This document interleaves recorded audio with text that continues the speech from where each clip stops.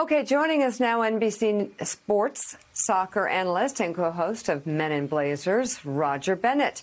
His new book, Reborn in the USA, an Englishman's love letter to his chosen home, is out now. Roger, congratulations. Roger, you know, I have I've been wanting you to write this book for a long time. You know, as we've discussed on there, I think people know, you know, we've been watching, you know, for over a decade. We've been watching football matches together. And when you and Joey Scarborough and I and others would sometimes get together, you would talk about what it was like landing in America. And for Americans, it's hard to realize this. You love Britain.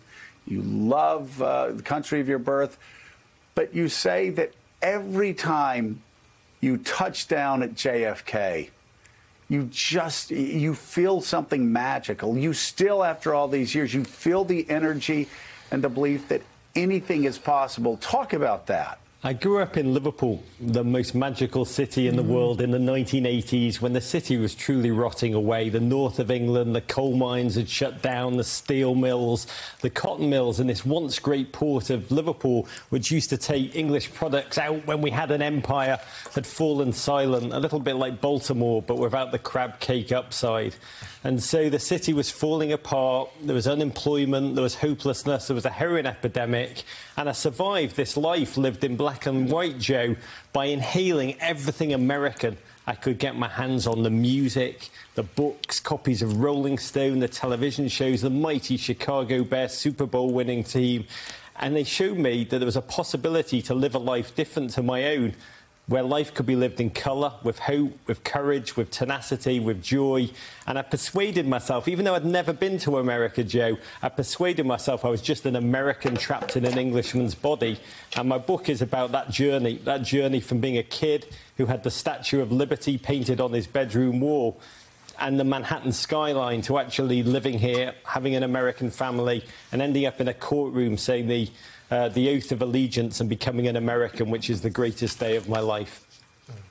Can you talk about that moment? You describe it so movingly in the book, where everybody that's in there to be sworn in as American citizens that day, it happened to the first person who went up, and after it was done, people started applauding, and tears started rolling down the faces of all of these people from different parts of the world, understanding that something remarkable had just happened. Joe, I wrote the book at a time of challenge. Sports had stopped, lockdown had begun. The city of my dreams, New York, was the world's pandemic capital. And when the challenge of the present is incredibly dark, it got worse. The Black Lives Matter summer, the pain of that, into the toxicity of the election. When the present is full of challenge, you humanly retreat back to times past in which you drew strength. And so I did write this book about the idea that's animated my life, which is the American idea. And that idea, when you are in a courtroom, as I was in the southern tip of Manhattan, with 162 people from 43 nations, many of whom had got through civil war, had escaped famines, had terrible journeys to get here, making mine, which was just escaping a few late-night beatings in a chip shop on a Saturday night in Liverpool, seemed tame by comparison. But when you stand and say the Pledge of Allegiance in that company, you look left and you look right, and you see the idea of America is what drew each and every one of us. And there were tears throughout the room. And that idea, I mean, the reality of America is full of challenge, but that idea of America, Joe, of hope, of courage, of tenacity, of belief that there could be a life that's very different to yours around the world. And one of the motivations for me was to try and express that feeling, a feeling of deep gratitude that I feel to this day. Yeah. But also to, you know, at the 2017, there was a Pew Foundation report which really shocked me, that Western Europe, 47% of Americans, only 47% of Americans had a positive connection to America. I found that devastating as a gentleman that was born, reared and raised on American soft power. Mm.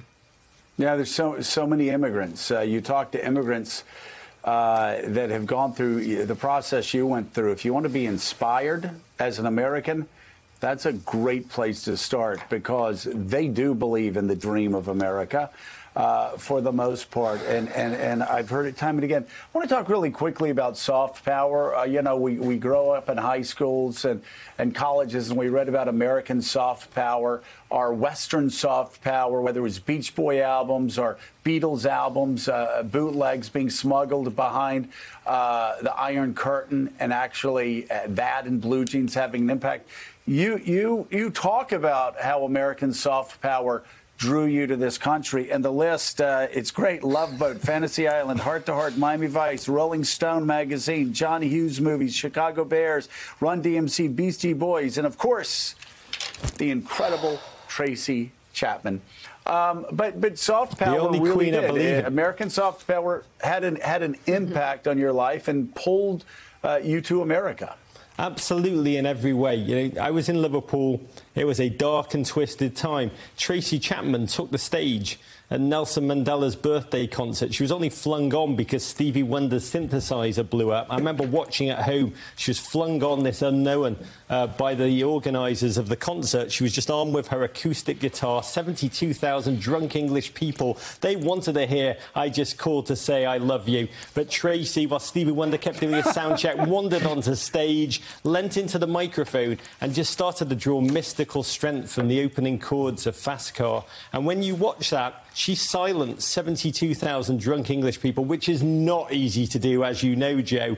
She drew mystical strength, and she turned Wembley Stadium and into the most intimate setting possible. And when you heard her message, which was, do not stand for what you currently are grappling with, make bold changes and get out while you can. When you are like a 16-year-old and you hear that message, I mean, it's because of Tracy Chapman. It's because of the Chicago Bears winning Super Bowl team who said, yeah, we've been a terrible team for 20 years. We've self-sabotaged. We've failed. But we don't have to be what we are. We can flip the script. We can create a new narrative. Each of these things, they seem funny on the surface. Miami Vice, that was only about cops and drugs on the surface. That's like Animal Farm was only about horses and pigs on the surface. Below it, it was about being a singular human being, committing to a style, pastels, no socks, espadrilles, just being yourself. And you watch that as a kid and you're like, all the lessons of life are in there. And it sounds flip and it sounds ridiculous, but when you watch this from a place of hopelessness, it teaches you the lessons about life. They are breadcrumbs through the enchanted forest that, luckily for me, have led me, well, to live in New York City and to a place where they allow bald men on television, which is the ultimate liberating freedom. Roger, congratulations on the book. As I listen to you, it's so refreshing to hear this in this particular news cycle. But I'm reminded of a line from a poet by the name of Yusuf Komunyakaa, an idea grafted to a shadow. You've lived in this place in a very dark moment. How do you square this understanding, this rendering of America in light of what you've seen in this place over the last 5-6 years? My idea, the central idea of America, was one which I had as a child. I am now an adult, and the idea is not the reality. And your lines of poetry are utterly beautiful. And the epigraph of my book is possibly the most beautiful line. Well, it's not possibly, it is. I chose a line that could absolutely destroy everything else I wrote. And it's the lines from Langston Hughes, which are, let America be America again, the land that never was and yet must be. And in that discordance, that's what we are. I mean, I released this book ahead of Independence Day, and every Independence Day I think about those lines, the discordance in those lines, and I do ultimately want to dedicate myself, and I think millions of your viewers do too at home, want to dedicate themselves between closing the gap between those two lines of the great Langston Hughes. So, Roger, same question put differently. For those who, and we mentioned a poll, you know, people who are not necessarily seeing the American dream right now, in this present moment in time, at this time in our history, going through, our democracy is going through a little bit of a challenge. That could be an understatement. But what do you think you're seeing that those who polled differently are not seeing right now? And what can you share? What is it? Is it the hope of America? Yeah, I can only say that being in that courtroom and then voting for the first time as an American on the Upper West Side of Manhattan, that pandemic election, 5:30 in the morning, getting to that line to vote.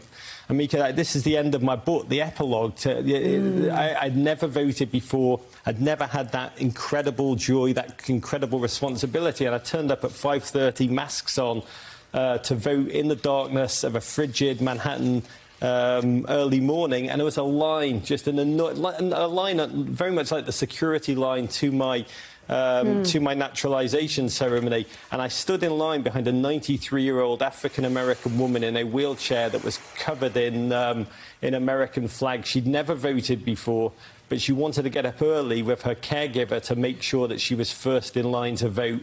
And the excitement and the sense of possibility in that line, I draw strength from that. And I also draw strength from the fact that I called my friends in England, who I used to share the dream of America with. I felt devastated. It's why I wrote the book. What was this dream? Really, what was this dream if this is the current reality?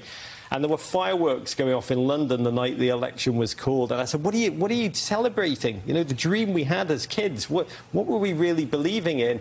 And the last line of the book is my best friend, who is the through line in the book. He said there's parties in London, in Berlin, across Asia. He said there's parties even in Paris, which was hard for any Englishman to believe that the Parisians were happy for anyone else. And I said, what are you celebrating?